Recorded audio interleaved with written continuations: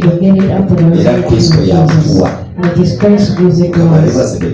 New life si revelation ndala yonna. Bwe bulamu Kristo bwe yatuwanga amaze okuzuukira. Era bwe tuyita obulokozi. Mukama ffe yeebazibwe. So twebaza Mukama olunaku lwa leero. Era twebaza ne Mukama atuwadde omukisa wiikendi yonna. Atuwadde okutusaba akatukkiriza Katonda. Tukyalira ebyawaligwa ebyenjawulo. Katutunuulira nti ddala Mukama waffe Yesu yali mulamu. Yajja n'ayambala omubiri n'afa ate n'azuukira. Mu linnya lya Mukama waffe Yesu. Naku lwa Friday ekiro twalabye ku kyama ekiri maanyi agali mu kyama ky'omusaayi gwa Yesu. Mu linnya lya Mukama waffe Yesu. Tuyina YouTube channel. We have a YouTube channel. Tusobola okugenda ku Rehoboth Ministries Nabbingo. You can go and Google and take all the messages to see all the messages we've come preaching. Mu linnya lya Mukama waffe Yesu. Tusobola kubeera mu buli service obuvunaanyizibwa bwe tubeera nabwo. Some of you may not be able to attend all the services. Osobola okuteekako datawo n'ogoberera enjiri ebegenda mu maaso mu kifo kino. And then you follow the gospel that is going. Mu linnya lya Yesu. In the name of Jesus. Kyokubiri twebaza abagenyi baffe mwenna. We thank all our visitors. Sister Nsubuga Namuwanete n'abalala mwenna, the other sister mwenna namwenna baze okusabako naffe. Manyi ennaku zino zetuyita enkulu zitwala emitima gy'abantu bangi. Bonna abamuwaza baba bali mu kufumba nakine bwe bali kuwaguza. Bwe bali kuwaguza ojja ofuna emmere ey'omubiri. Okwongera okutegeera olunaku bwe luti kye lutegeeza. So twebaza Mukama n'abayimbi baffe. Bayise bulungi. Abasajja Zadyoli ne Dawudi ne be balabika obubi naye abasajja nabo balabise bulungi abamu nga Jovani ne Kiguli ne Geoffrey. Then n'abawala balabise bulungi. Okukeera nakazi namulabyeko be bakyafaanana obubi naye nabo katubasabire bajja kunyirira mu linnya lya Yesu. Kale twebaza Mukama mwe balina mu kuweereza Mukama bawa omukisa. Abakebeze baffe Mukama bawa omukisa. Abakedde bali mu nteekako eri mu mbeera y'enkuba ebadde etali nnyangu. Mukama bawa omukisa. Mwe bali kwebayo okuweereza. Ne mukadde waffe alinoonya waali. Omusumba gw'ensi waali. Mukama akuwa omukisa mu linnya lya Yesu. N'abakulembeze baffe bonna. Mu linnya lya Yesu. Kale mu ddakiika eziddako tugenda mu kigambo kya Katonda. Nzikiriza nnyo mu kuyiga ekigambo kya Katonda. Mukama waffe bwe yali asomesa mu Yokaana essula 8:31-32 yagamba nti bwe munaamanyanga amazima n'amazima ganabafuula ab'eddembe. So mu biseera ebisinga kati mu nnaku bwe ziti puresha emanyi otuyingira n'owulira nga ne Katonda taliiyo, naye ate bw'ojja n'otegeera amazima g'olunaku bwe luti owummula n'omanya kyesirira ero n'ekyanja kukirya, kyesambadde ero n'ekyanja kukyambala, kubanga obulamu tebukoma ku Easter Sunday. Obulamu butambula. Ojja kutuuka n'akaseera ove mu mubiri guno obulamu bweyongereyo. Ojja kukyusa w'obeera naye ogenda obeera ewala naye nga tofa. Bayita begamba naye togenda kufa. Togenda kufa. Ekikutiisa okufa sikimanyi. Wakati walengamba fulose nti ogenda kufa. Naye z'obiyigira mu dry nakisazaamu. Naye ffe tuwanyisibwa buwanyisibwa. Bayibuli yosomesa kutemya kikoowe. Essaawa eno kati ne bamala bannona wano wendi. Musigaza kino ekibiri ne musonda keesi ne mukaaba naye nga nze ngenze. Ate mbere lingambako enga naye nga kalirako olulimi. So naye bamugambe totya kufa. Mukama waffe Yesu yatulaga yatufuulira obulamu obw'emirembe n'emirembe. Mukama yeebazibwe. Njagala tuyimike ku magulu gaffe. Masekati gaffe tuweereddwa omukisa. Tulinawo omusumba, maama, semusumba wange, semusomesa wa kigambo, kyaleero atuwadde omukisa. Wazze n'asomesa ekigambo kya Katonda. Kyali musomesa wa kigambo. Era bw'oba tegedde akolemerako not understood yet. paka ng'otegedde kyayigiriza Jesus akyagala leero tuweredde He omukiso gw'amaanyi has been blessed. atusomesezza amakulu g'amazuukira He has told us the meaning of the resurrection na bikulu ki ebiri mu lunaku luno and the benefits that are in this day. tubiwandiika tubitegeera Then we wrote them down kati and buli kigambo buli understood. bw'oyigirizibwa I've told you whenever you're told, weeyongera obuyinza you get more authority. ebyanduka bisomesa nti omuntu alina okumanya abeera w'amaanyi The scriptures teach that knowledge is power. omuntu abeera olina okumanya abeera w'amaanyi That knowledge so is power. buli bw'ofuna okumanya ku kintu Whenever you get knowledge about yongera something, okweyagalira mu kyo you're always proud of mu linnya it. lya mukama waffe yesu In the name of our so Lord Jesus. njagala tugatte engalo zaffe I want us to go on. I want us to twale maaso mu linnya lya yesu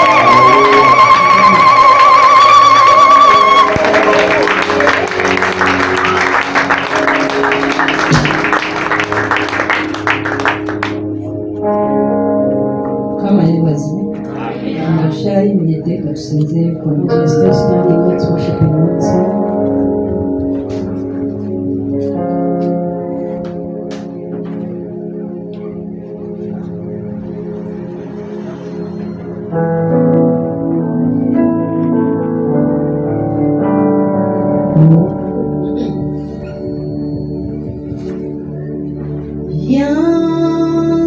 yansasulira ebbanja lyonna yansonyiwa ebyonoono ye yandongosa nze yansasulira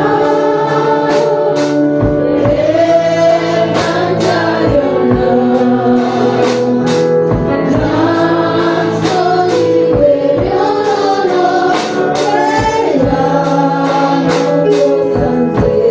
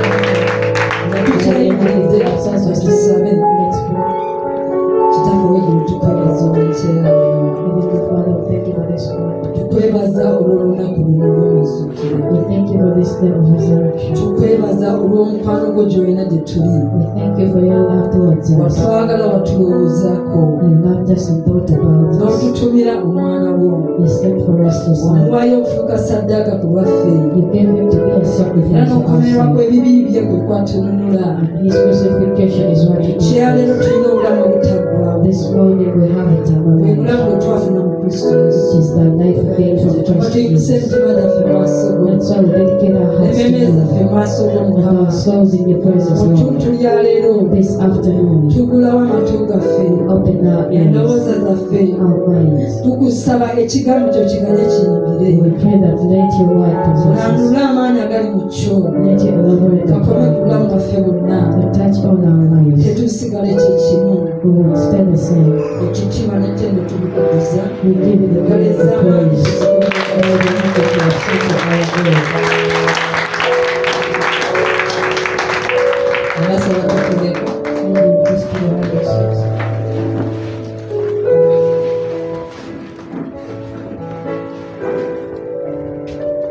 Mukama waffe yeebazibwe.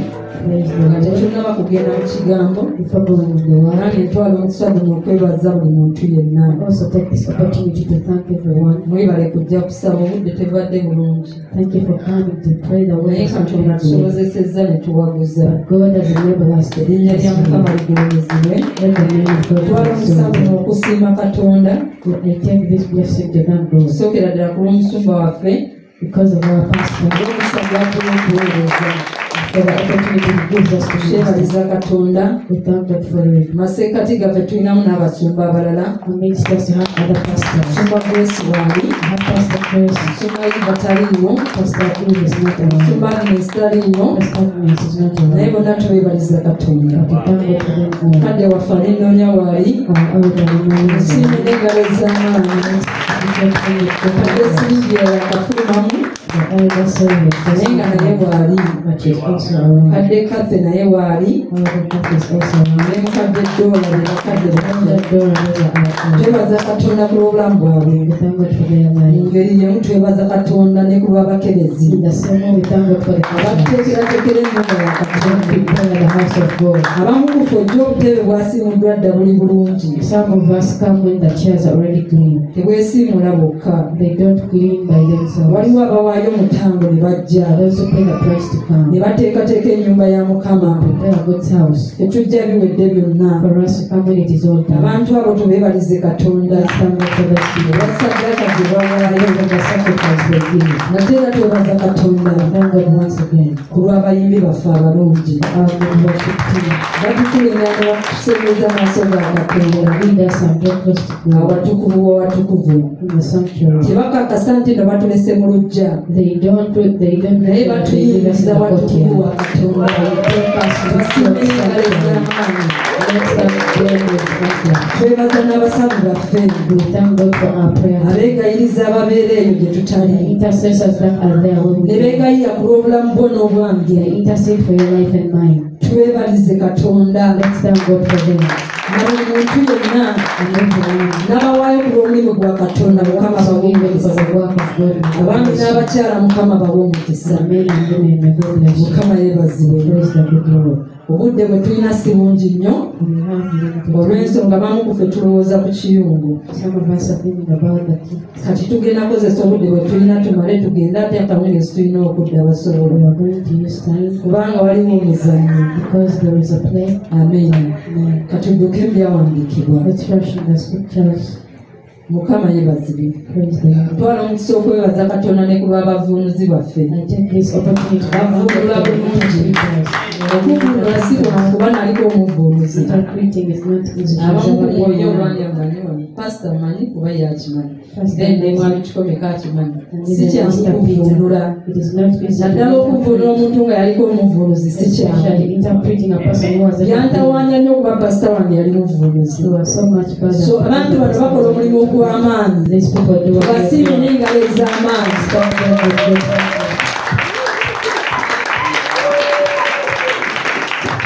Mukama yeebazibwe. Praise the Lord. Tugende mu byawandiikibwa. Let's go in the scripture. Olunaku olwaleero lwa Easter. Today is Easter. Okwetooloola ensi yonna. Across the globe. Abantu bajjukira olunaku luno. People remember this day. Okwetooloola ensi yonna. Around the whole Abantu world. bajaguza olunaku luno. People celebrate this day. Okwetooloola ensi yonna. Across the globe. Abalokole n'abatali balokole. The born again and the ones Bonna that are bajaguza olunaku born. They luno. are all celebrating this Lwaki day. bajaguza olunaku Why did luno? they celebrate this day? Kubanga lukulu nnyo Because it's very mu important bulamu bwaffe. in our lives. Mukama yeebazibwe. Praise the Lord. Erinnya lya Mukama ligulumizibwe. The name of God be exalted. Tugende mu byawandiikibwa. Let's go in the scriptures. Matayo essula ya 28. Matthew chapter 28. Tugenda okugabana. It is what we are going to share. Tugenda gattako ne Marko 16. We are going to add Mark 16. Obubaka bwonna bwe bumu. It is the same message. Mukama agulumizibwe. May the Lord be exalted. Olw'obudde n'olw'okwanguya ngenda soma Because of time luno. of being speedy, I'm going to rush. Mukama yeebazibwe. Read in English. Praise God. Matthew 28 and verse 1. Matayo 28 sura esooka. Now after the Sabbath, Nga Sabbiiti ewedde, toward the dawn of the first day, ng'olunaku olusooka, the first day of the week,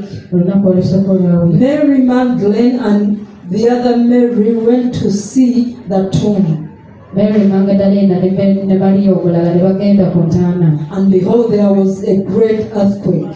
Era waliwo ekikankana eky'amaanyi. For an angel of the Lord descended from heaven Kubanga malayika wa Mukama yakka okuva mu and ggulu. came and rolled back the stone Era najja nayiringisa and ejjinja sat on it.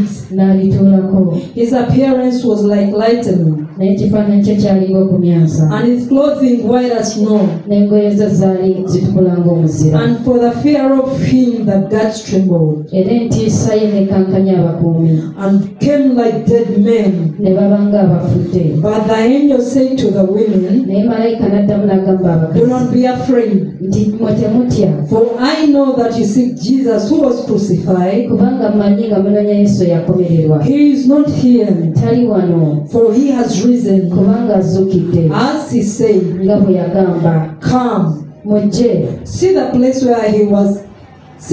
where he has lain. Mulabe ekifo Mukama waffe we yagalamira. Then go quickly Mugende mangu. and tell his disciples Mubuulire abayigirizwa that he has risen from the dead. nti azuukidde mu bafu. And behold, is going before you to Galilee. Laba akulembera okugenda e Ggaliraaya. There you will see him. Gye muli mulabira. See, Laba I have told you. mbabuulidde. So they departed quickly Ne bava mangu ku ntaana. from the tomb with fear N'entiisa n'essanyu and great joy, n'essanyu lingi. and ran to tell his disciples. Ne badduka okubuulira And abayigirizwa. behold, Jesus met them Laba Yesu n'abasisinkana and said, n'abagamba greeting, nti mirembe. and came up and took hold of his feet Ne bajja ne bamukwata ebigere and worshipped him. ne bamusinza. Then Jesus said to them, Awo Yesu n'abagamba do not nti be afraid. temutya. Go and tell my brothers Mugende mubuulire baganda to go to bange Galilee, bagende e Ggaliraaya.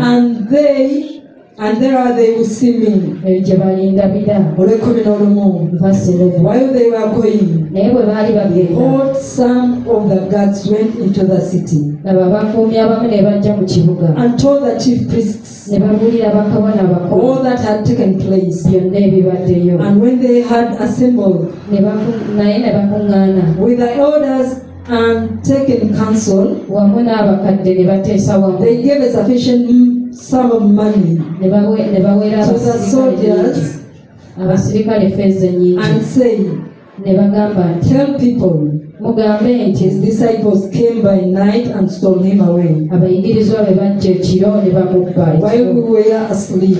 nga twebase. And if this comes to the governor's ears, Naye ekigambo kino bwe kiri buuliro bw'essaza, we will satisfy him ffe tuli muwooyawooya and keep you out of trouble.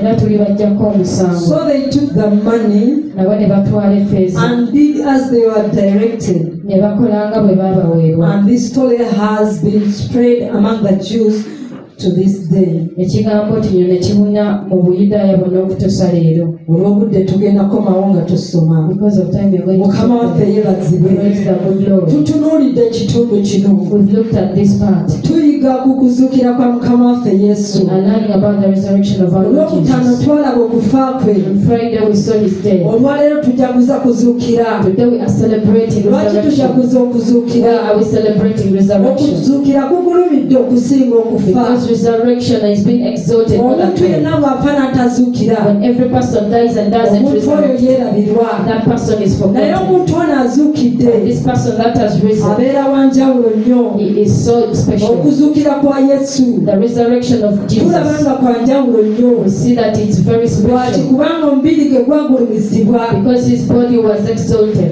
Yesu gwe walabanga ng'abeera mu kifo kimu kyokka That Jesus that you saw being in one nga place tannaba kufa. before dying. Bwe yagendanga ku nnyanja When he went to the lake, wali tosobola musanga ate walala. you could not find him anywhere Naye bwe else. yafa n'azuukira But when he died and resurrected, yagulumizibwa. he was exalted. Nti wali osobola musanga mu kifo kyonna That you could find him in any ng'amaze place okuzuukira. after resurrecting. Tulabye ng'alabikira Maliyamu We see him manifesting to Mary. abeeyoleka mu maaso. He is manifesting to Mary. Amaze okuzuukira. He had risen. E Galiraaya agendayo. He goes to Galilee. Amaze okuzuukira. He has risen. Mukama waffe yeebazibwe. Praise the Lord. Naffe wano mu saabizi tuli naye. Even us here in the service, we are Kubanga with him. Katonda waffe mwoyo. Because our God is a Si spirit. ffe ffekka abamulina. We are not the only ones with Okwetooloola him. ensi yonna makuŋŋaaniro. Across the whole globe, it is Yesu gatherings. bw'ali mu kibiina. Jesus is in the congregation. He is seated. Abantu bonna bamugulumiza. All people are exalting Mukama him. yeebazibwe. Praise the Lord. Tugenze mu bubaka. We've gone in the message. Ekitundu kye tusomye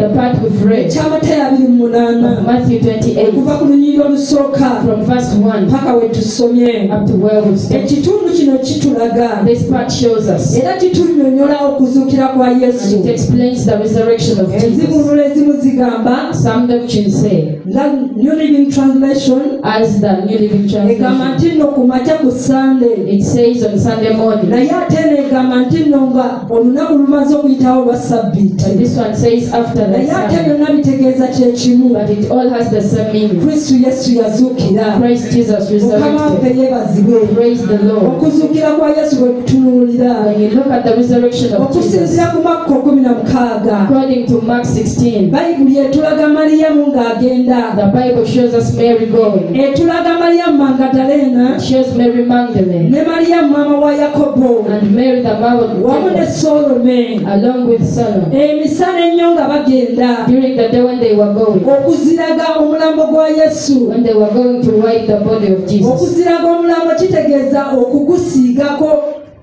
Gano galinganga amafuta nga It was bagenza like okugusiigako oil when they had amafuta. gone to wipe the body Kubanga of ge Jesus kaali with oil. akalombolombo kaabwe. Because that was their Mu law, buwangwa bwabwe omuntu bwe yafanga their tradition. When a person died, bagendanga bafunanga obudde ne bagenda okuziraga omulambo. they got time to go and wipe the Naye nga dead bodies. beteeseteese bagenze As they had prepared and they had bagenze gone, okumusiiga amafuta when they had gone to wipe him with oil, basanga entaana njere. they found the top. Mu kugenda kwabwe basanga malayika When they are going, they find an angel. abagamba nti mugenda kukola ki? And then he asked, what are you going to do? Tugenda kulaba mulambo gwa Mukama We waffe. are going to see the corpse of our Lord. Mukama yeebazibwe. Praise the Lord. Malayika abawa amawulire And amalungi. then the angel gives them good Amawulire news. amalungi gano bwe baagafuna When they receive this good news, emitima gyabwe gyabunire essanyu. their hearts were joyful. Bajjula essanyu. They were filled with Si ssanyu joy. lyokka, Not only joy, bajjula entiisa. they were filled with Si bo fear. bokka, Not only them, n'abakuumi bajjula entiisa. even the guards were filled with fear. Lwaki? Kubanga kyali tekibangawo. Why? Because it had never happened. Lwaki okuzuukira kwa Yesu kwa njawulo? Why is the resurrection of Jesus Kukuzuukira different okulala kwonna from every other tugenda resurrection? kukutunuulirako. We're going to look at this. Mukama waffe yeebazibwe. Praise the good Lord. Y'ensonga gye tugenzeeko. It is the point. Lwaki okuzuukira kwa Yesu kwa njawulo? Why is the resurrection of Jesus Okuzuukira special okulala. from other Ensonga resurrections? esooka The first point, kubanga kwa bwa Katonda. because it is godly or divine. kwanga Katonda. It is godly. Okuzuukira kwa Yesu kwa njawulo. The resurrection of Jesus is special. Okuzuukira kwa Yesu kukakasa. The resurrection of Jesus Yesu yali mwana wa Katonda. and Jesus was a child of Tukirabira God. kuki? Where do we see it from? Friday batubulira wano. Friday they preached to us Yesu here. amaze okuttibwa. After Jesus being killed, Ekizikiza kyasaasaana wonna. the darkness hovered everywhere. N'abaamukomera nabo ne batya. Even the ones that crucified him were Abaali afraid. bamusabusa nti si mwana wa The Katonda. ones that were doubting that he's not a child Bakomekereza of God, bagamba. they ended up saying Mazima ddala ono abadde mwana wa Katonda. that indeed he has been the Son of Mukama God. waffe yeebazibwe. Praise the Lord. Ensonga esooka tugambye nti lino The first point we say it is godly. ensonga eyokubiri lwaki okuzuukira kwa Yesu kwa The second point why is the resurrection of Jesus. amazima agali ku kuzuukira kwa Yesu ensonga eyokubiri. The truth about the resurrection of Jesus. The Okuzuukira second kwa point. Yesu kwali kwa lwattu. The resurrection of Jesus was public. Tekwali kwa mu nkukutu. It was not in secret. Yesu Kristo alina be yazuukiza abaali baafa. Jesus Christ has resurrected Naye some people, tekyayogerwako wonna. but it was not talked Naye about okuzuukira anywhere kwa else. Yesu kwalangirirwa wonna. But the resurrection of Jesus was announced N'ebifa everywhere, abataaliwo mu nnaku ezo. even to us that did not exist by Nabyo then. tukyakwogerako. We are also still talking about Lwaki it. tutwogerako? Why do we talk about it? Kubanga kwali kwa lwattu. Because it was public. Kwali kwa lwattu ngeri ki? How was it public? Abakuumi bakulabako. The guards witnessed it. Mariyamu yakulabako. Mary also witnessed it. Kwayogerwa n'eri bakabona. It was also talked to the Abaali priests babusabusa okuzuukira kwe. that were doubting his Nabo resurrection. baamala ne bamulaba. They finally saw him, Nti ddala azuukidde. that he has resurrected. Ensonga eyokusatu. The third point. Lwaki okuzuukira kwa Yesu kwa njawulo? Why is the resurrection of Jesus special? Katonda mwene ye yamuzuukiza. God himself is the one that resurrected him. Katonda ye yazuukiza Yesu. It is God who resurrected Abafu Jesus. abalala be tulaba mu Bayibuli. All the dead people that we see in Tulaba nga the Yesu Bible, yabazuukiza. we see it is Jesus Naye kati resurrected wano them. tulaba Katonda yennyini But mwene here we see God himself ng'azuukiza Yesu Kristo. when he's resurrecting Jesus Lwaki Christ. yamuzuukiza? Why did he resurrect Kubanga him? yali akakasa nti ono mwana wange. Because he was proving that this one is my son. Yali akakasa nti nno ono ava mu ggulu. He was proving that Jesus was from the heaven. Mukama waffe yeebazibwe. Praise the Lord. Mukama yeebazibwe. Praise God. Masomo ki ge tusoma Which lessons do we learn okuva mu kuzuukira kwa Yesu? from the resurrection of Jesus? Oba amaanyi ga Yesu ki kye gaakola? Or what did the power of Jesus do? Amaanyi gano ag'okuzuukira gaakola ki? What did this power do? Ki kye gaakola mu nnaku ezo? What did it do in those days? Tutunuulidde okusinziira ku byawandiikibwa. Looked according to the scriptures. Amaanyi gano ag'okuzuukira g'obwa Katonda This power of resurrection that is godly. gaazuukiza Yesu okuva mu bafu. It resurrected Jesus from the dead. Ensonga esooka gaamuzuukiza okuva mu bafu. The first point is that it resurrected him from the Ensonga dead. ey'okubiri, And the second point, amaanyi gano ag'okuzuukira this power of resurrection, gaayimusa Yesu. it exalted Jesus. Gaamugolokosa okuva mu ntaana It rose him from the dead. ne gamuyimusa waggulu. And then it exalted him. Ensonga ey'okusatu, The third point, amaanyi gano gatuuza Kristo Yesu this power made Jesus mu Christ bifo sit ebya waggulu. in the higher places. Efeso 2:6 Ephesians 2:6. Bayibuli ekitulaga The Bible shows it to us. gamutuuza mu bifo ebya waggulu. Made him sit in the higher places. Mukama agulumizibwe. Let God be exalted. Ensonga yaffe endala, Another point, amaanyi gano ag'okuzuukira this power of gawa resurrection, Kristo Yesu obuyinza n'amaanyi. it gives Jesus Christ authority and Gamuwa power. obuyinza n'amaanyi ku ki? It gives him authority and power over what? Gamuwa obuyinza waggulu mu ggulu ne ku nsi. It gives him authority in the heaven and the earth. Gamuwa obuyinza eri omulaba kyasinza okubeera It obw'amaanyi. gives him authority and power over the Mu greatest morning enemy. service tulabye Mu service y'okumakya we've seen nti n'okufa ye mulaba akyasinza okubeera obw'amaanyi. that death is the greatest enemy. Naye Kristo Yesu gwe nange gwe twakkiriza, Christ Jesus, you and me that amaanyi you gano accepted. ag'okuzuukira gamuwa obuyinza n'amaanyi. This power of resurrection gave him authority and Okufa power eri omulaba akyasinze. to the greatest enemy that is Kristo death. Yesu yaweebwa ebisumuluzo eby'emagombe. Christ Jesus was given the keys of the Tumulaba hands. ng'azuukira okuva mu ntaana. You see him resurrecting from the dead. Oluyimba lugambye yadde okufa tekwamuyinza. The song that said not even death could Ne mu overcome ntaana him. yasigala nga Mukama. He still stayed Lord even in the Mukama grave. agulumizibwe. Let God be exalted. Ebyokulabirako by'abantu bangi nnyo abafudde. There are many examples of people that have Tulaba died. bapulezidenti bangi bafudde. You see many presidents have died. Banaggwa n'abamaanyi The generals that are many. Mu Uganda twalinamu Amini. In Uganda we had Idi Amini yali w'amaanyi nnyo mu nnaku ze. He was so powerful in his days. Twalina n'Obote naye yali w'amaanyi We nnyo. had Obote, he was powerful in his Gaddafi yaliwo days. naye n'afa n'akenda. Gaddafi was there but he died in N'abalala them. abafuzi bangi abbe tulabye And abaafa. many rulers that we've seen that Abafuzi died. bangi nnyo abaafa ab'Abaroma. There are many rulers that Naye died in bonna Rome. abaafa But all the ones that bonna bakyali died, mu ntaana. they are all still in the grave. Kabe Nabbi Muhammad yafa. Even if it is Prophet Naye Muhammad akyali mu died, ntaana. but he's still in the Naye grave. Yesu gwe twakkiriza But the Jesus that we believe, you and me, Naye yazuukira okuva mu bafu. resurrected from the dead, Era mulabe olunaku olwaleero. and he's alive today. Tujaguza okuzuukira kwe. Celebrate his Tusibe resurrection. Katonda n'engalo ez'amaanyi. Let's thank God with mighty hands because of the gift of Christ Jesus. Because he's alive. Olw'ebyo obuyinza eri emizimu. He was given authority over the Olw'ebyo demons. obuyinza eri emisambo. He was given authority over the Olw'ebyo ghosts. obuyinza eri amakiwuni. He was given authority over Olw'ebyo the obuyinza demons. eri ekintu kyonna. And to all the evil Mukama powers. waffe yeebazibwe. Praise the good Lord. Lwaleero tujaguza okuzuukira kwe. So we celebrate his Mukama waffe resurrection. agulumizibwe. Let our God be Y'ensonga exalted. lwaki erinnya lya Yesu bwe lyatulwa. That is why when the name of Jesus is Emizimu confessed, gyonna givunnama. all the demons bow, Sitaani yenna avunnama. all the devil Buli bows, muntu yenna avunnama. every person bows, Ebiramu ebiri mu ggulu bivunnama. the living creatures in heaven Naffe abali ku bow, nsi tuvunnama. even with the ones on earth we Tuvunnamira bow. ki? Why do we bow down? Tuvunnamira erinnya eryaweebwa amaanyi. We bow before the powerful Tuvunnamira name. erinnya erisinga amanya gonna. We bow before the name above other names. agulumizibwe. Let our God be Filipi exalted. 2:9 Philippians 2:9 paka ku lunyinyi olw'11 up to verse 11. tulaba ng'erinnya lya Yesu We ligulumizibwa. see the name of Jesus being Erinnya exalted. lya Mukama ligulumizibwe. The name of Jesus be exalted. Mukama yeebazibwe. Praise the good Lord. Mukama yeebazibwe abooluganda. Praise the Lord, brethren.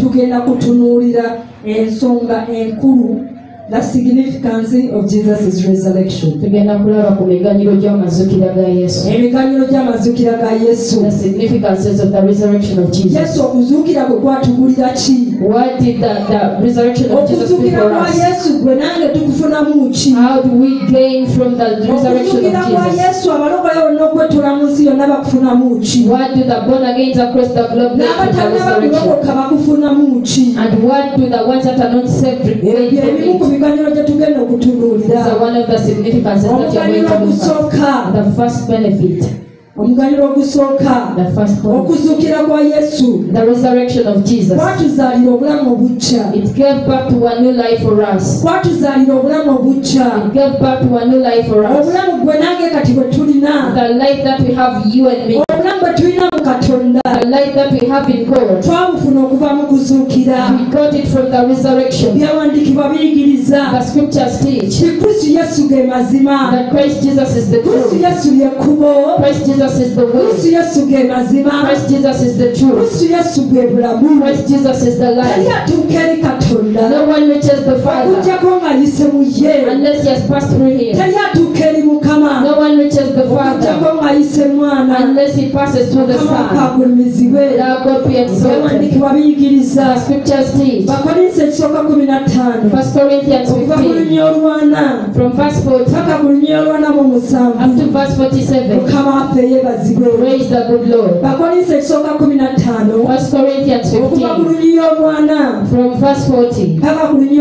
olwana mu musanvu. up to verse 47. Nkuyambeko.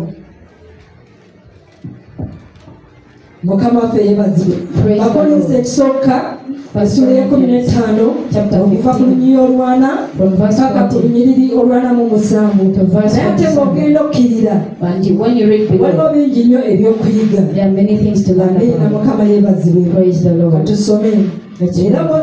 Era waliwo emibiri egy'omu ggulu n'emibiri egy'omu nsi. There are heavenly bodies and earthly bodies, Naye ekitiibwa eky'omu ggulu kirala. but the glory of the heaven is one, N'eky'egy'omu nsi kirala. and the glory of the earth is another. Ekitiibwa ky'enjuba kirala. There is one glory of the sun, N'ekitiibwa ky'omwezi kirala. another glory of the moon, N'ekitiibwa ky'emmunyeenye kirala. another glory of the stars. Kubanga emmunyeenye teyenkana na ginnaayo kitiibwa. For star differs from star in glory. Era n'okuzuukira kw'abafu bwe kutyo. So is it with the resurrection of the dead. Gusigibwa mu kuvunda. What is sown is perishable. Guzuukizibwa mu butavunda. What is raised is imperishable. Gusigibwa awatali kitiibwa. It is sown in dishonor. Guzuukizibwa mu kitiibwa. It is raised in glory. Gusigibwa mu bunafu. It is sown in weakness. Guzuukizibwa mu maanyi. It is raised in power. Gusigibwa nga mubiri gwa mukka. It is sown a natural body. Guzuukizibwa nga mubiri gwa mwoyo. It is raised a spiritual body. Banga waliwo omubiri ogw'omukka. If there is a natural body, Era waliwo n'ogw'omwoyo. there is also a spiritual body. Era bwekityo bwe kyawandiikibwa nti Thus it is written that omuntu ow'olubereberye Adamu the first man Adam yafuuka omukka became a living being. yafuuka mukka mulamu. He became a living being. Adamu ow'oluvannyuma The last Adam yafuuka omwoyo okuleeta obulamu. became a life-giving spirit. Naye eky'omwoyo But it is naye eky'omwoyo tekisooka but the spiritual that is first and the natural is last. wabula eky'omukka. But of the natural, Mukama yebazibwe. praise the Lord. Oluvannyuma kya mwoyo. And then later the spiritual. Omuntu ow'olubereberye The first man yava mu nsi. was from the earth. Yava mu nsi wa ttaka. The man of the dust. Omuntu ow'okubiri And the second man yava mu ggulu. is from heaven, Ng'oli ow'ettaka as was the man of dust, bwe yali, so also era n'ab'ettaka bwe bali bwe batyo. are those who are of the dust. Era ng'oli ow'omu ggulu bw'ali, As is the man of heaven, era n'ab'omu ggulu bwe bali bwe batyo. so are also those of heaven. Mukama waffe yeebazibwe. Praise the Lord. Because of time, let me stop there.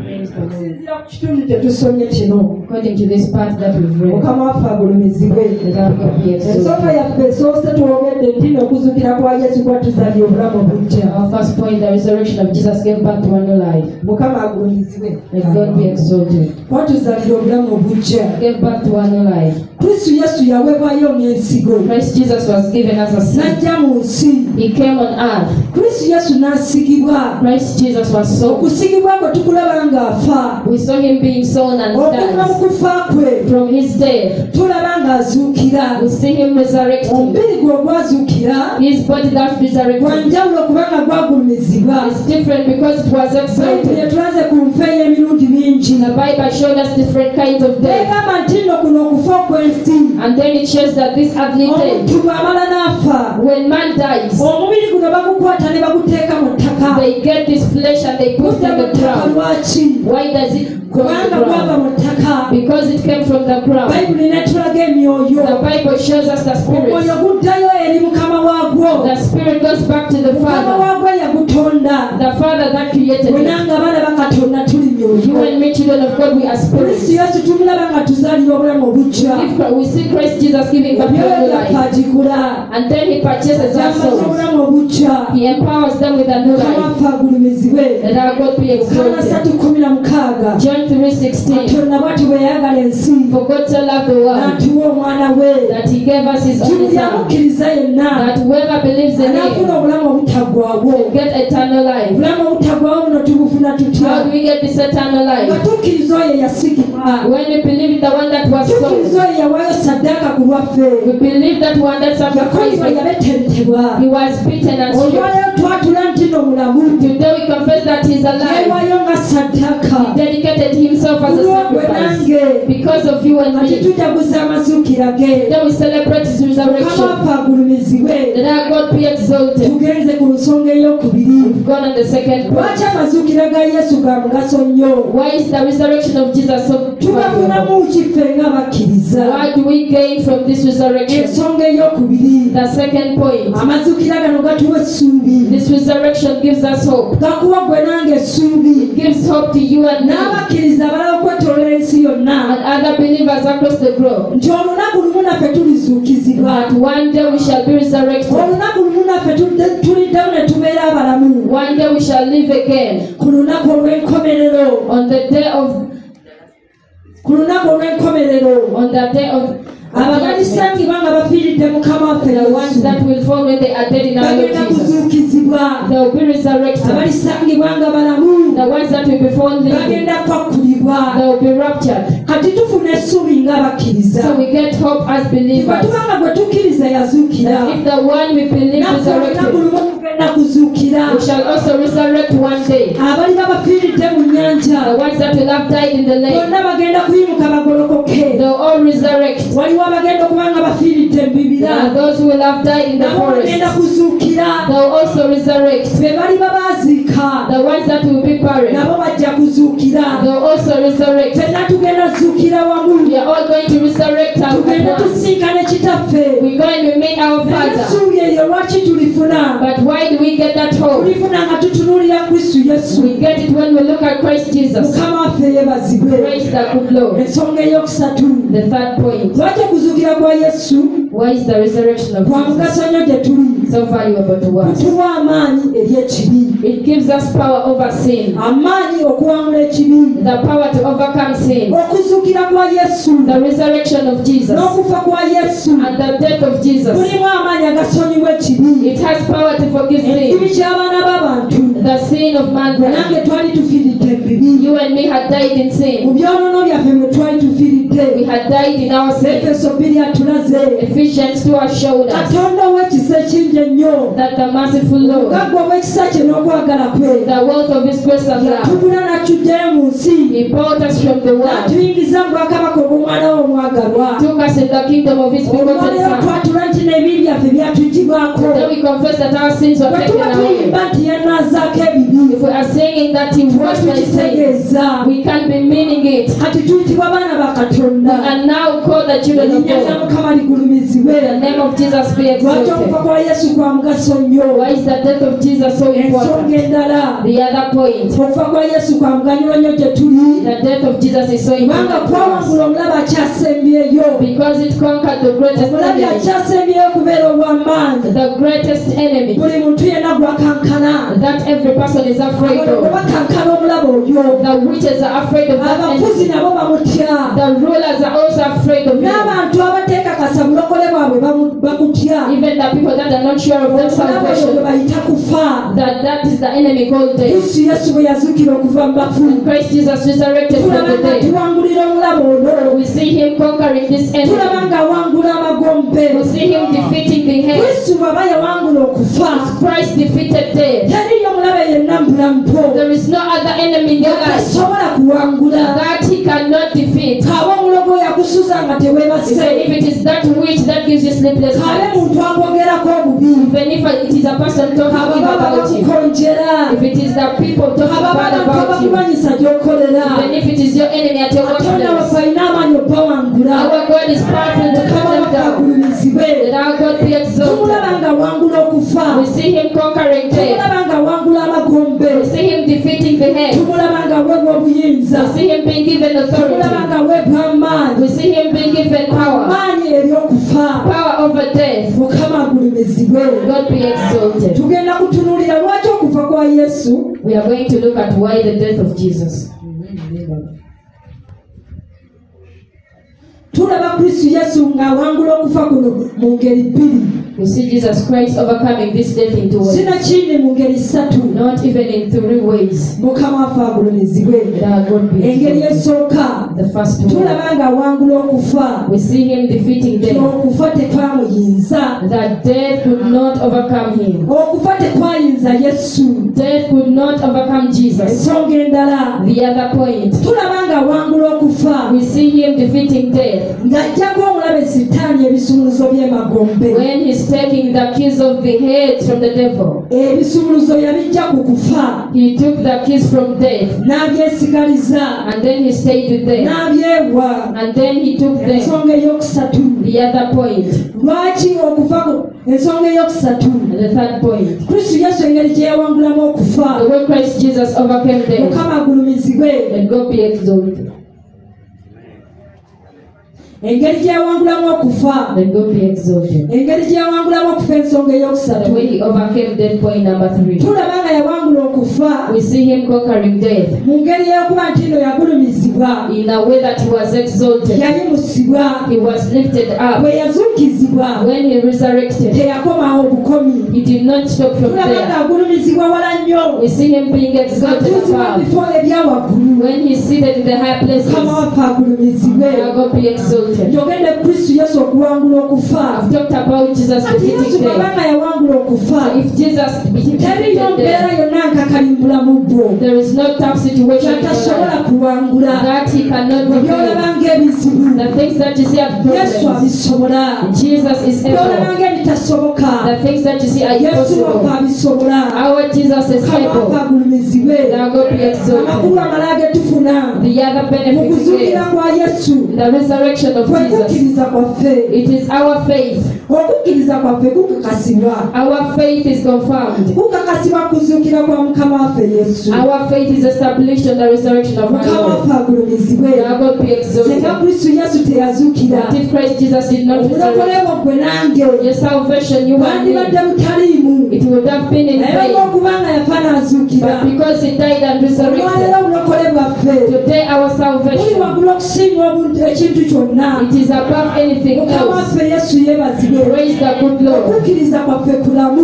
Our faith is alive. Okukkiriza kwaffe si kufu. Our faith is not dead. Okukkiriza kwaffe kwa maanyi. Our faith is strong. Okukkiriza kwaffe kusinga okukkiriza kwonna. Our faith is more than any Ensonga other lwaki faith. olunaku olwaleero That's why today, obanga oli eyo if you're there, obadde weddemu amaanyi, when you had lost hope, owooluganda nkusabira, brethren, I pray for banange bwe you neesabira, as I pray for myself. okukkiriza kwaffe kugolokoke, Let our faith okukkiriza rise. kwaffe kwambale amaanyi, Let our faith get bwe empowered. tukkiriza mulamu, And the one we believe is naffe living. tuli balamu, And we are also bye alive. tukkiriza gye biri, The things we believe are there. sibyagete naye by'amazima, They are not forged, but they are anaatera okumaliriza.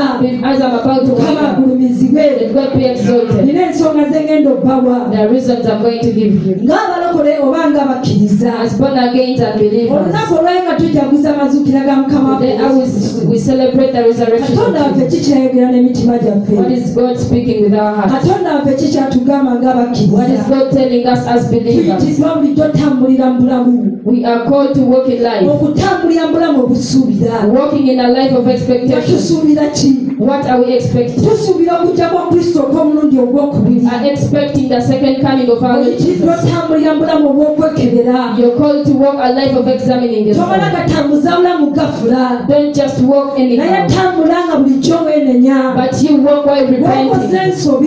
Where you've done a mistake, Wasesetuza okuva mu Katonda. where you've backslid from God, Tambula nga weenenya. you walk when you're Lwaki? repenting. Kubanga tomanyi ddi lwalijja kukwakula. Because you don't know when He will come to take Ng'okujja you. kw'okwokubiri tegunnaba kutuuka. The second coming has not yet Kati reached. tuyitiddwa okubeera n'essuubi. So we are called to have hope. Nga tusuubira oyo yatufiirira. When you are expecting for the one who died Tusuubira for oyo us. yazuukira. When you are expecting the one who rose. alirabisibwa. That He will one day manifest. Alirabisibwa ku bire. He will come in the clouds. Ng'ayita bonna bonna ababe. When He's calling all His chosen Abafiira mu ones. ye Kristo Yesu. The ones that died in Nga Him. bazuukira. When they are resurrected. N'abalikwakulibwa mu lunaku olwo. And the ones that will rapture to Fenna nga that day. twetaba naye Kristo Yesu. When we are all joining Him. Ng'atuyingiza mu ggulu. When He's taking us in heaven. Ng'atutuuza mu bifo ebyateekebwateekebwa. When He's giving us the promised Olwaleero blessings. Katonda ayogera n'emitima gyaffe. Today God is speaking with our hearts. Tutambule bulijjo n'essuubi. That we walk with hope. Tutambule nga twegendereza. Let us walk a life of examining Ensonga ourselves. ey'okubiri. The second point. Njagala okwogera ku nsonga ey'essanyu. I want to talk about the issue of Ensonga joy. ey'essanyu n'okutya.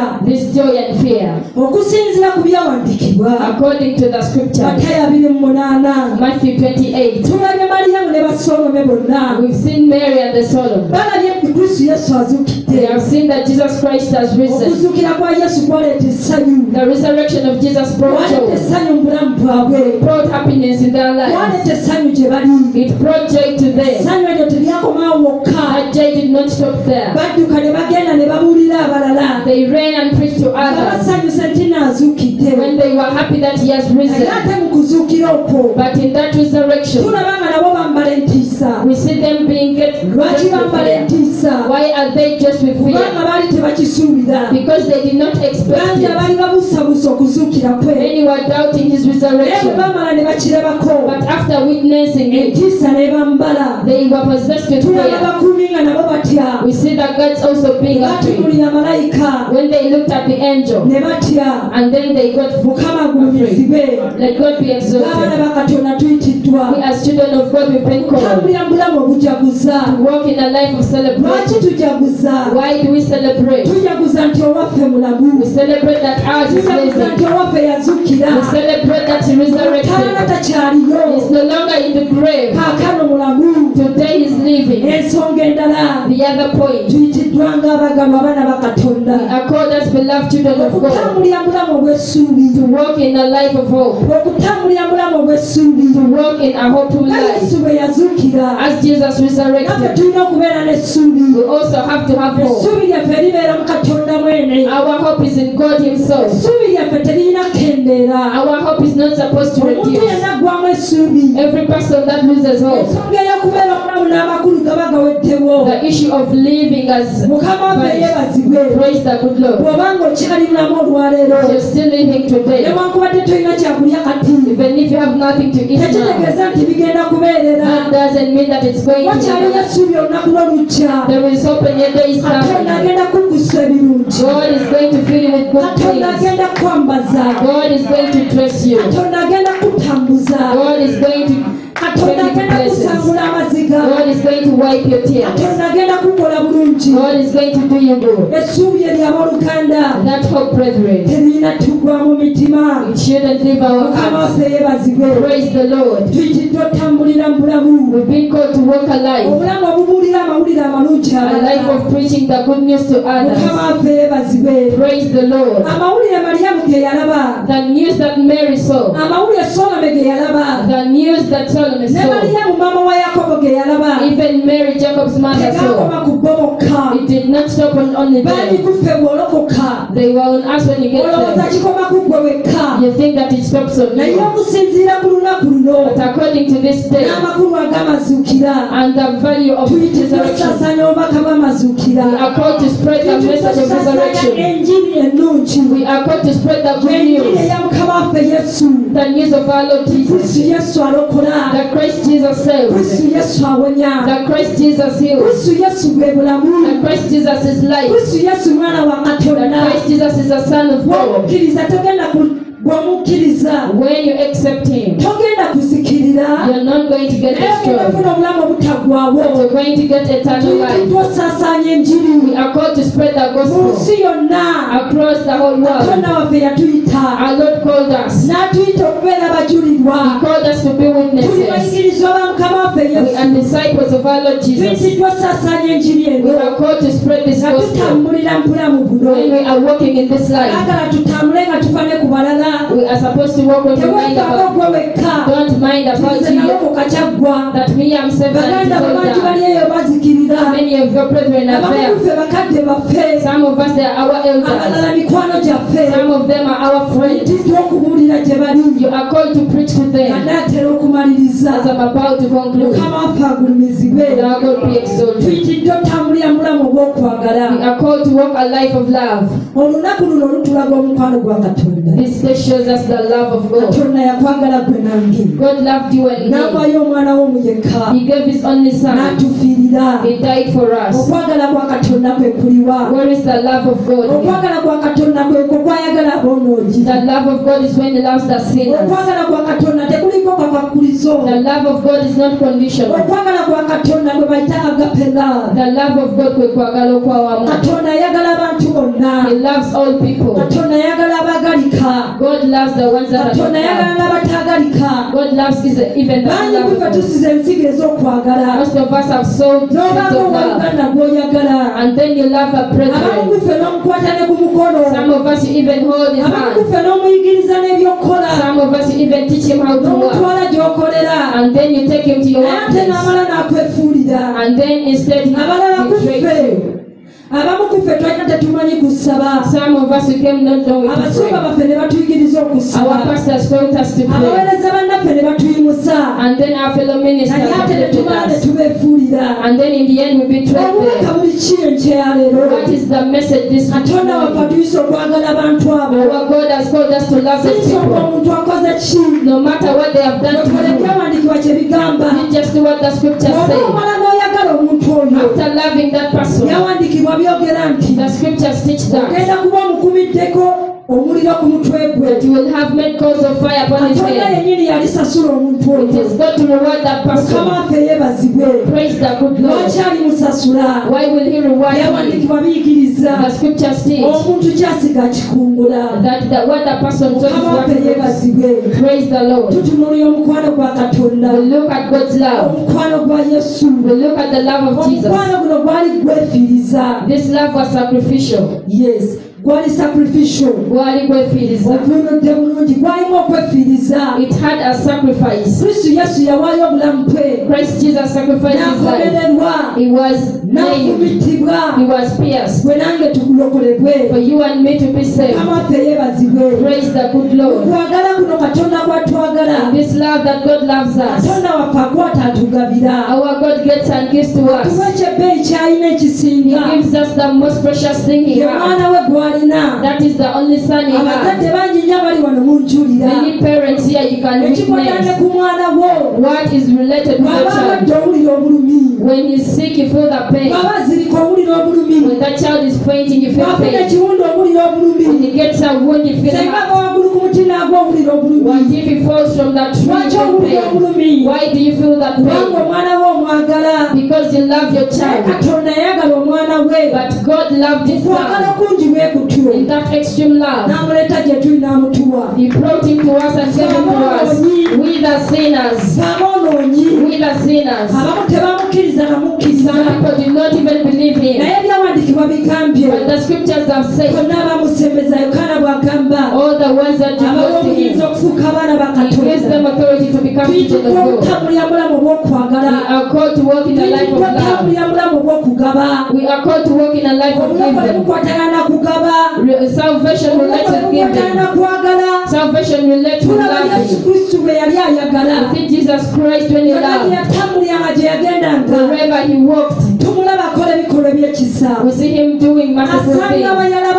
He finds the hungry and he feeds them. He finds the sick and he heals them. He finds the one that are crying. He resurrects their beloved ones. The love of God. It is the love he has called us to walk through. Brethren, if you have a better share than that, you're free to serve in a brethren. Let's stop this slogan and say, let me pray for you. Many of us will come to people and say someone has a ability. And he says, let's believe and join hands. Praise the Lord. There is a time when the hands work and when action. Someone may come and you need to pay for food, and then you don't give that person. And we have the one case in vain. Even if it's a million, the blood that purchased us is better than a million. There is no sacrifice you'll ever do the life of a person. That is better than what God did for us. Praise God. Whatever you have left go, because we were just given. Last week she was teaching about, and then she said there was a person.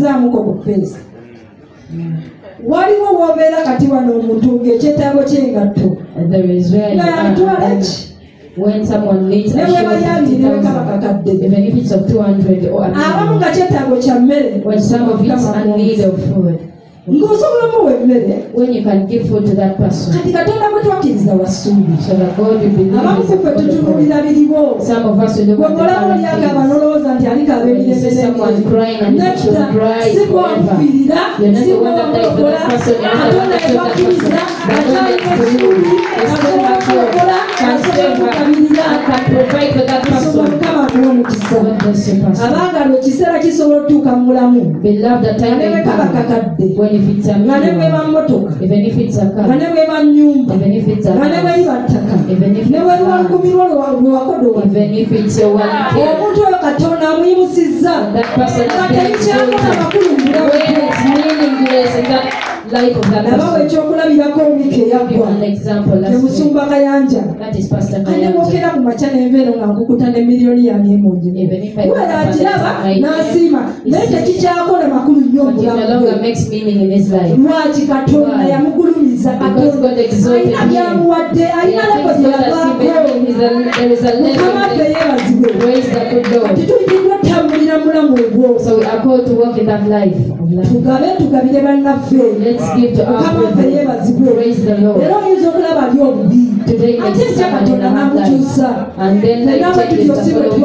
Today and then we were all bad when we were in lack. But God comes to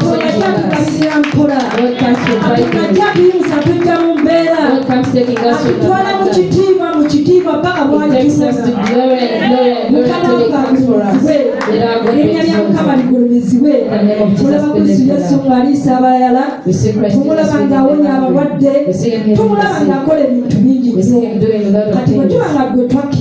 So if He is the one that we believe, He did that gift of love. We are also called to walk a life of love. Praise the Lord. In the name of Jesus be exalted.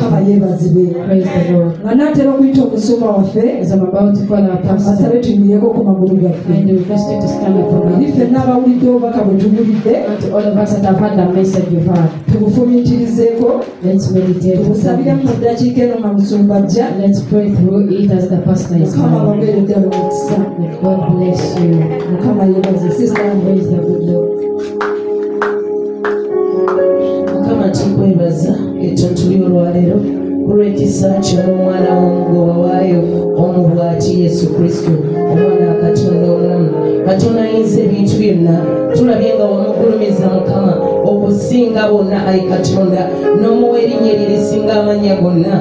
Taata, buli vivi livunname na bulimi lwatula erinnya lyo nti Kristo Mukama era mulokozi w'obulamu bwaffe. Taata, tukwebaza kikye tuyinza okola maaso g'awatali muhanawo, awatali musaalibwe, okwatugula ogw'omuwendo mungi. Twali twazaawa, twali twabula, abamu twali tugenda vira byonono byaffe Mukama, naye n'otwagala. Twali b'amawanga n'obulokozi nga tebutusaanira, naye n'otusaanyiza Mukama. Tuzze okwebaza amakya ga leero ku lw'ekyo kye wakola ku musaalaba. Tuzze okwebaza gwe yawaayo obulamu bwo n'otufiirira, ne weewaayo ku lwaffe, n'oyambala omubiri, ne weeyambula ebitiibwa, ne weeyambula byonna. Weetowaza, Bayibuli egamba weetowaza okutuuka ku kigero eky'obuddu. Shetera bayande mande riko bozaya mashatara bakaya. Shetera baya webale Yesu, webale machagalero kulecho chewakola, webale tutulolwalero kulecho chewakola.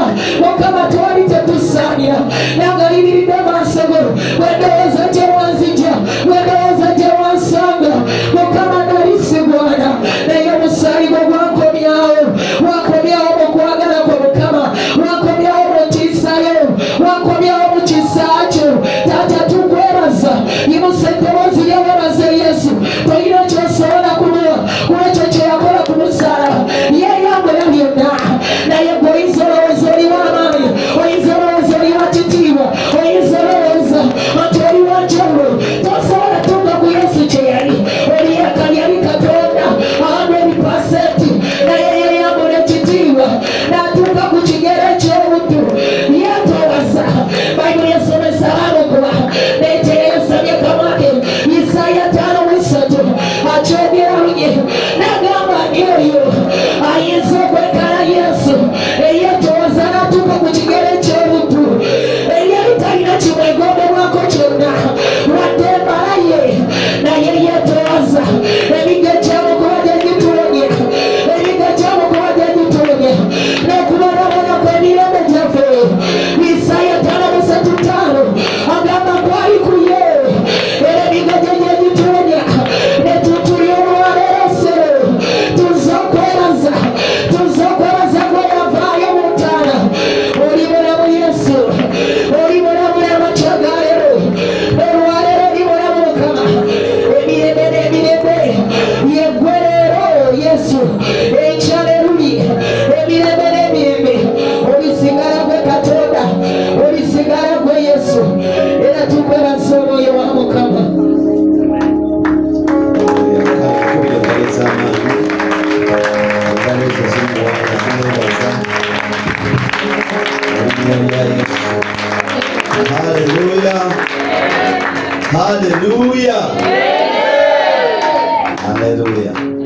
Tulako. Twebaza Katonda olw'ekigambo ekyo. Mwoyo Mutukuvu tumwongere engalo ez'amaanyi.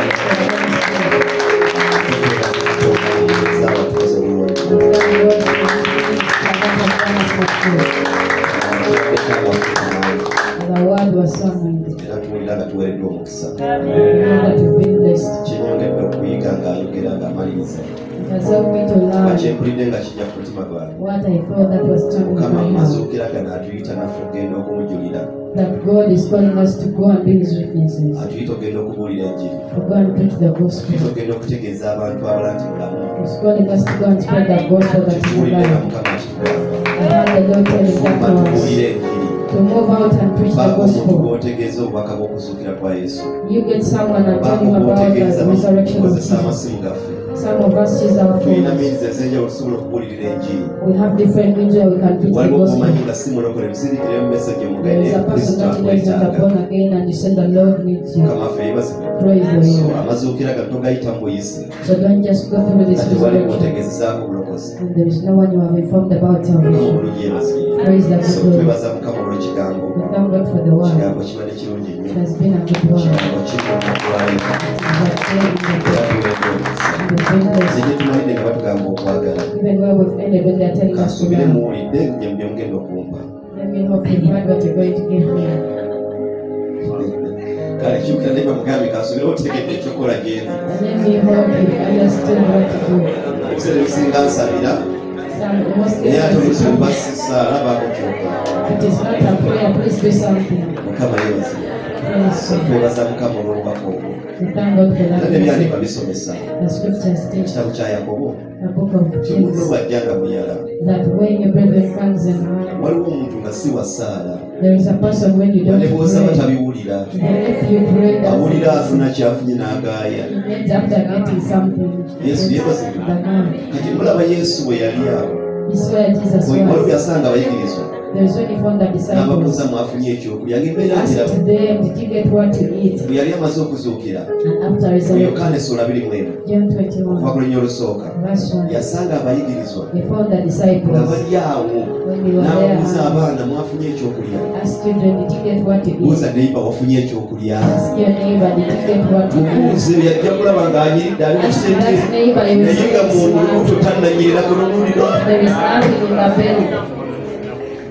Bonna nyamba obuulize neiba mugambe oyina ekyokulya Ask your neighbor, give him bwagamba what nti to eat. talina And if he shakes it up, he says it doesn't. kuyiiya We try some asobole ways okuzuukira ne Yesu. such that he resurrects with Jesus. Haleluya. So okwewaayo kwa Katonda. So Jesus is the Pointi ebadde okunyigirizibwa kwe The point has been byonna bye yakola whatever he went through, byali biraga okwagala kwa ine we limu. are showing the love he had to the Son. Nti awali okwagala okwanamaddala That where there is the true kusobola love, okusacrificinga buli kimu. it can sacrifice everything. Nti n'15 z'olina n'ogabako 2. Even the 5 thing you have, you give to Kiro him. z'ennyama ennya z'olina zigenda giri ekulubye n'olubuto n'ogabako kkobotakale. The 10 kilograms you have, at least give out a kilogram. Amiina ntono okusumba leka gwe emubampadde empembi kama yamanyi.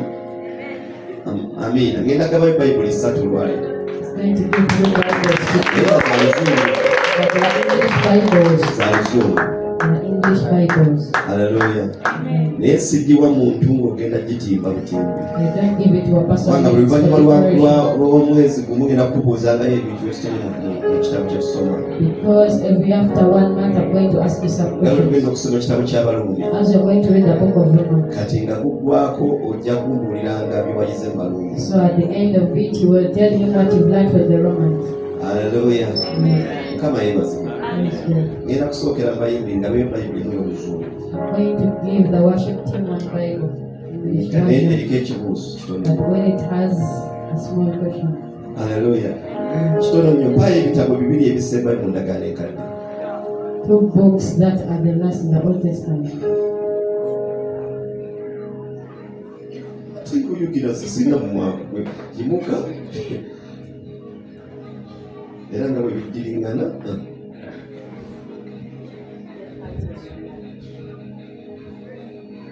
Funyeko 5 ku 10. 50. neba Zakaria ne Malaki kati otuuseka anti zifaniyo bero kudde kati ze kuwa answer kandi ate ekyokubiri answer is Malachi. Hallelujah. Kale kwa ebitabo bibiri ebisembera mu ndagaano empya Bayibuli onogisoma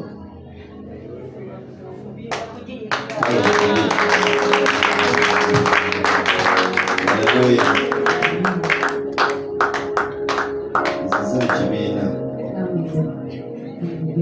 sirina sigala mpaka watu wakisa baba muntendo kati sibayiro okusumba ino mbino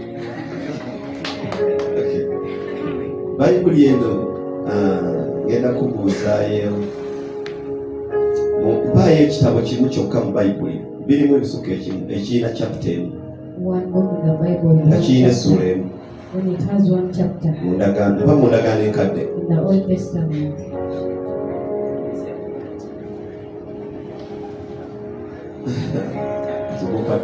mupadde omuzibu ndabawo omwana ndabawo abasajja abazadde tebakola entya wangi kale Obadiya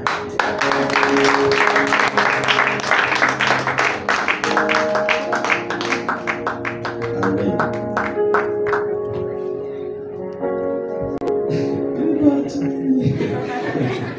Kale Gilbert kamusige mu Bayibuli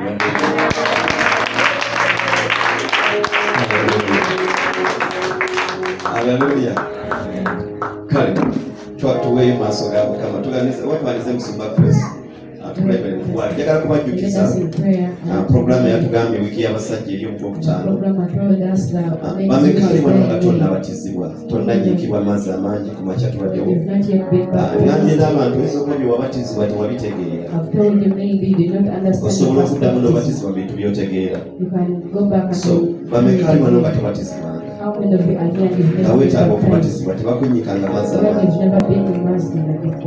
ng'oli wano nga tonyiikibwanga temutya muwanike vikiwabulira muwanike Mazinga zuli tabaddeyo mwewandiise wa brother Mazinga muwanike olutendiko nagirabe tugenda kubatiza ku Saturday no abamu oyinza okuba biwanyiikibwamu okusoka tewabitegeera batunyiika naye nga bya dansi kati saamanya makulu ga kintu kye nayingiramu najja mu kanisa gye nava ne batusomesa amakulu g'okuzuukira g'okubatizibwa era bw'omala ojjula n'omwoyo omutukuvu nenziramu nembatizibwa mu kyentegeera okkirizibwa okukikola tekiri mu sitaani naye n'okola ekintu ky'otegedde era ku luno ogenda kubeera nze mwennyini naddamu okubatizibwa okubatiza nze ngenda okubabatiza erinnya lya Mukama waffe Yesu tukola saavisi nga y'amaanyi ng'erimu okusumululwa mu linnya erya Yesu so oba ng'owulira weetaaga okulokokera ddala kubanga Yesu bw'amala okuzuukira ebiragiro byatuwa ebikulu agamba tugende tubuulire enjiri naye oyo akkiriza enjiri abatizibwe ate Matayo 28:19 n'agamba tuyigirize byonna bye yatulagira ekintu kye yatulagira ng'ekkanisa kwe kubatiza abantu si biri mu ddiini bye bakutobya naye okunyiika amazzi amangi so tugenda kunyiika Saturday eno ennaku z'omwezi 6 kati mwewandiise w'oluganda oyo ajja Babuli atusimbula obudde bwe buti naye ku Thursday tujja kukigabanako katono abantu bategeera okubatizibwa kyeki n'abali ku online yaffe tugenda kukigabanako kibayita okubatizibwa abantu bategere kibayita okubatizibwa kiyingiremu ng'okitegedde mu linnya erya Yesu. Haleluya, amen. Kale ndoza kaba katemba banambi bakatambi katambi ke kaludde kizagambi bakatambi bakanoonya n'obiyite bakalaba so mugabe mutayimu bayinza kuba bajja kujja mwezi gujja so balina bye bakyatereeza sibye badde enkadde yagendako enfuufu kati bagambi bakyalire mwesigwa ne Gilbert abulire enkola eriwo ebyasindi bigenda bidibasoneza owulidde mu linnya lya Yesu. Haleluya. Kale programu ya wiki weeri yonna mu linnya lya Yesu. Twaliza Pastor Grace dakika 5 twebere kuwaayo tuwa mu linnya lya Yesu.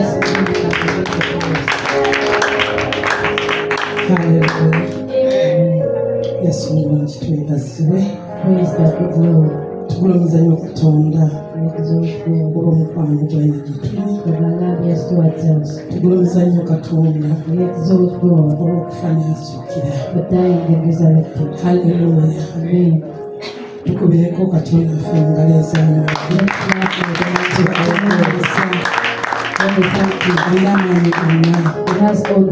Asobola buli kimu kyonna. Era kijja atasobola. Ate tukubireko Katonda mu ngalo. Baby pastor era zaabu kataliko bintu by'okuli mu linnya lya Yesu.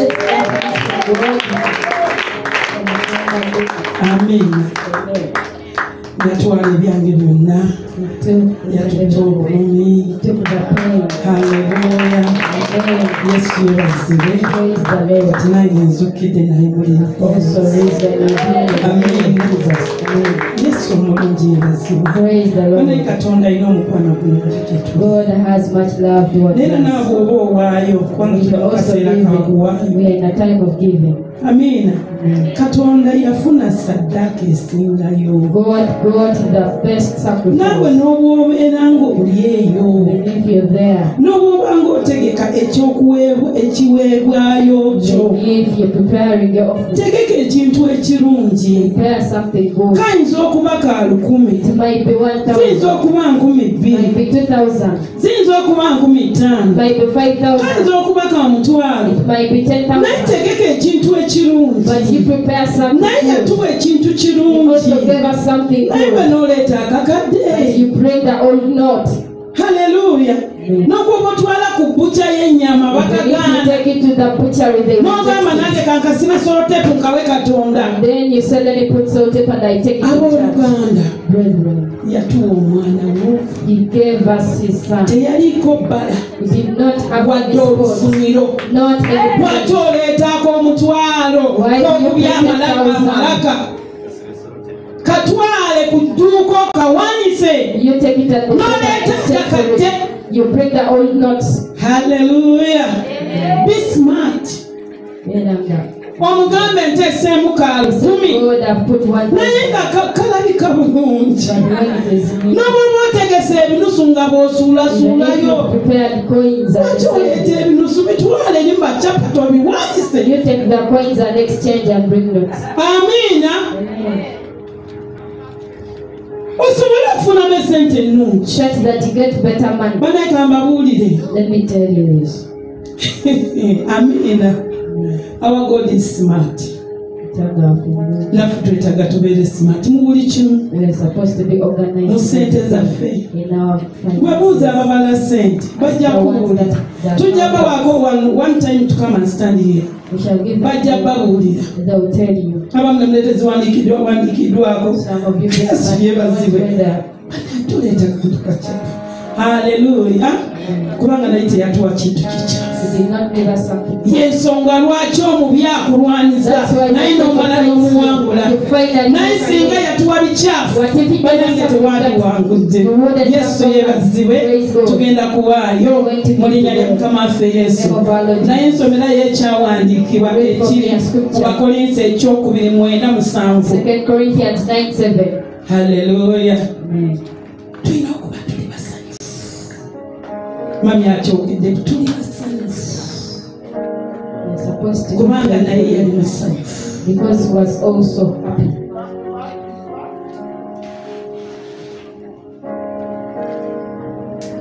Bakolinsi ekyokubiri 9:7. 2 Corinthians 9:7. Bakolinsi ekyokubiri 9:7.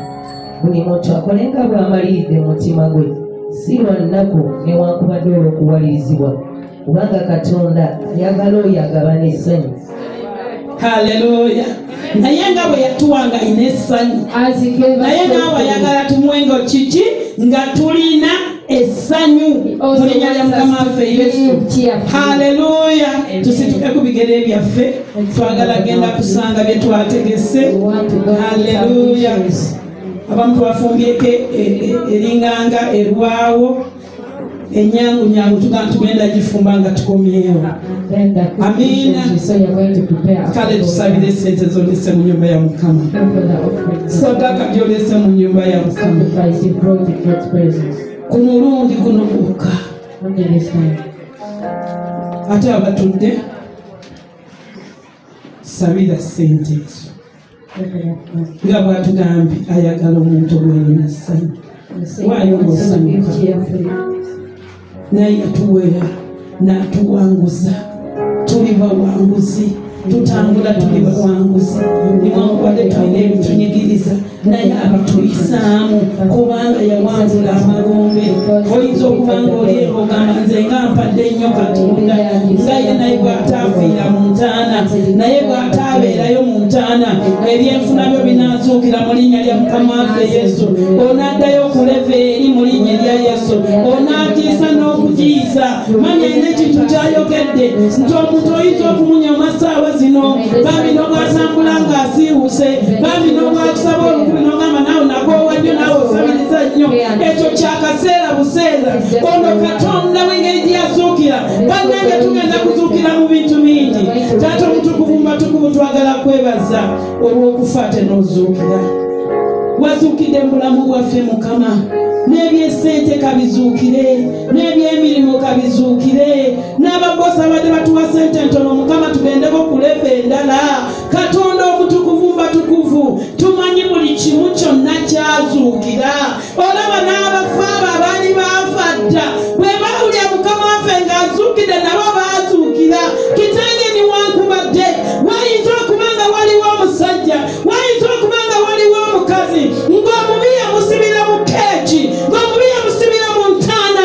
Engeri gye wavuddeyo Mukama nga bw'otali mu ntaana, ekyo kiyinja ekyo kye baali bateeka ku bulamu bwa Mukama waffe Yesu ne bagamba katulabe oba alivaayo.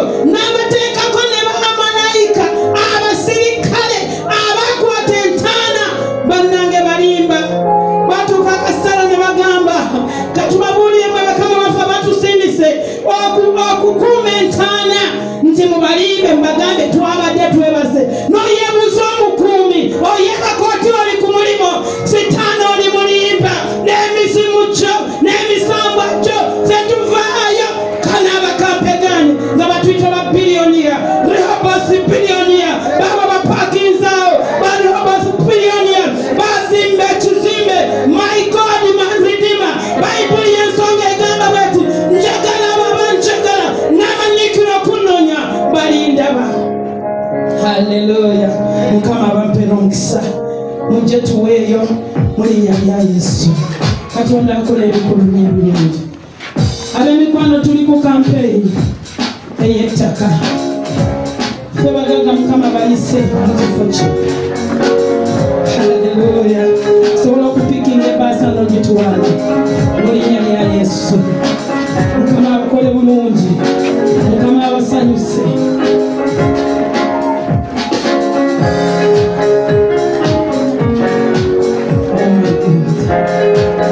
Give God the glory. We honor Him. This is the day the Lord has made. We have never seen it.